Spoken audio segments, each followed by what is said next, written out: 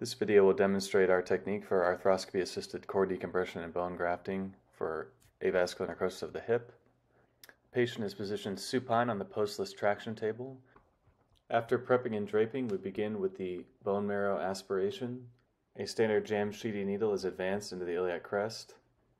The bone marrow is then aspirated while withdrawing the needle slowly and rotating to gather progenitor cells on the endosteal surfaces.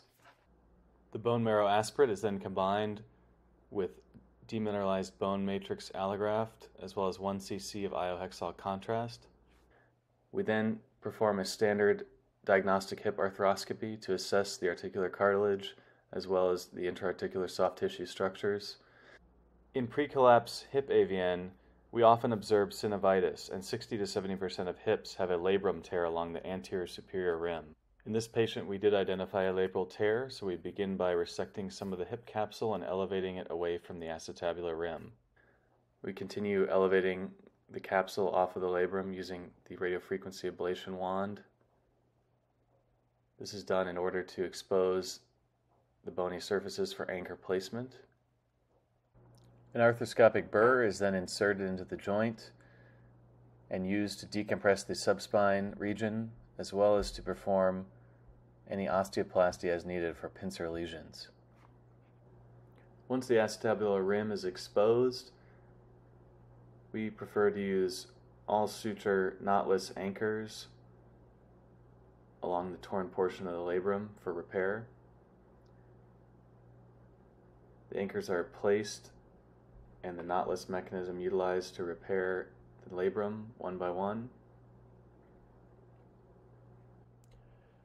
When utilizing knotless anchors for labral repair, care is taken not to over-tighten, which can result in eversion of the labral tissue. In this case, 3 sutures were placed, and this was found to adequately stabilize the labral tear. No femoral head collapse was noted in this patient, so we elected to proceed with the core decompression, which is done with the hip released from traction. An incision is made on the lateral aspect of the thigh in line with the axis of the femur through subcutaneous tissue and the IT band.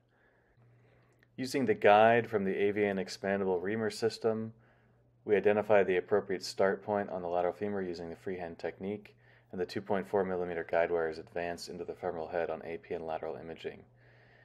The guide is then advanced a few millimeters into the lateral cortex, and the larger 5 mm drill is used to create a path for the expandable reamer system.